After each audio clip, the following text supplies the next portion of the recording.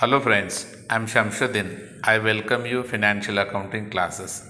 In this class, I am going to discuss distinction between consignment and sale.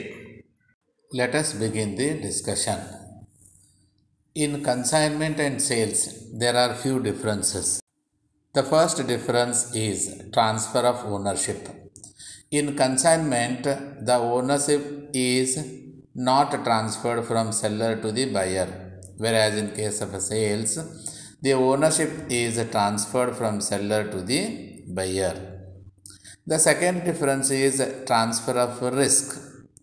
In consignment, as the ownership is not transferred, the loss is borne by the consignor and not by the consignee, since he is only the agent. The risk is with consignor only. In case of a sales, the risk is transferred from the seller to the buyer as soon as transaction takes place. The third difference is a return of the goods. The consignee can return goods if the goods are defective and are not in marketable condition. Whereas in case of a sales, the purchaser cannot return the goods to the seller except damaged goods. The fourth difference is a relationship.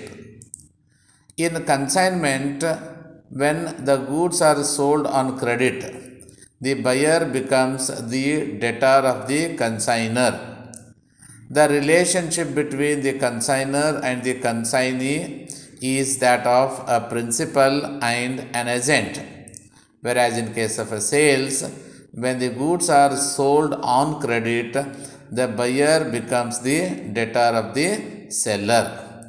These are the few differences which may be asked for 5 marks question or sometimes in 2 marks question. Thank you and Jai Hind.